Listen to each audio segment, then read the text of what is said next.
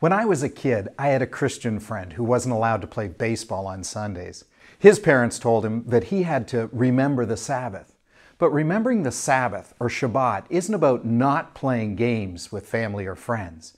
Sabbath is a deep spiritual practice that has the power to restore us, body and soul.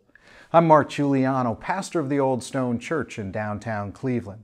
Over the next 2 minutes, I'll introduce you to the power of Sabbath and how it can play a part in restoring your life today.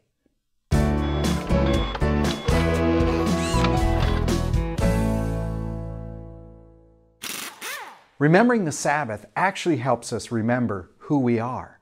Think about it. All day, every day, we're torn in so many different directions by too many demands. It's like our body and our soul get separated from each other.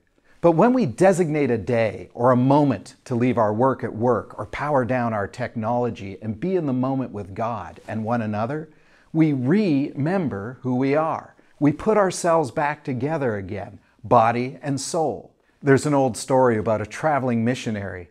Along the way, he spots a man sitting by the road, so he offers the man a ride. "I'm fine," says the man. "You go on without me."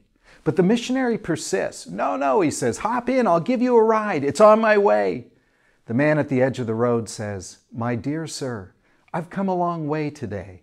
Now I need to sit and rest so that my spirit might catch up with my body."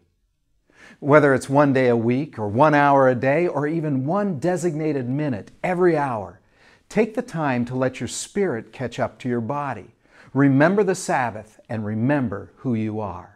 I'm Mark Giuliano, pastor of the Old Stone Church in downtown Cleveland. Give us 2 minutes and we'll give you tools for life.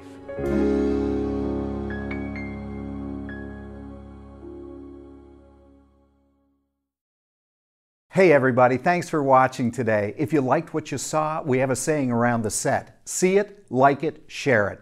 Please remember to hit that subscribe button, share with your friends on Facebook, Twitter, and wherever else you share your favorite videos. Thanks for watching.